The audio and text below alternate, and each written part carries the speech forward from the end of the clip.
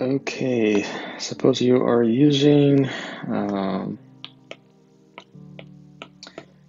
Notability and something weird like this happens. You have this button, this weird stuff that happens, and you can't write.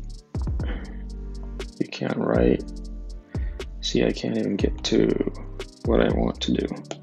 So this is Notability. I can't even write on there. It just makes everything weird.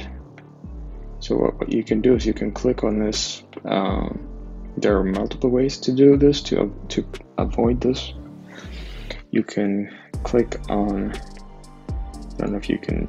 You may not see my cursor where my cursor is, but you can click on this round thing, and you can zoom out. It will disappear for a little while, but it can come back and cause a problem.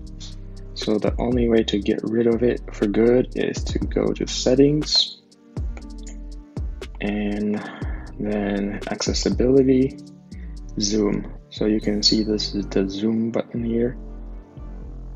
Click on Zoom and disable it. Once you disable it, it should be good. And you can go back and enjoy your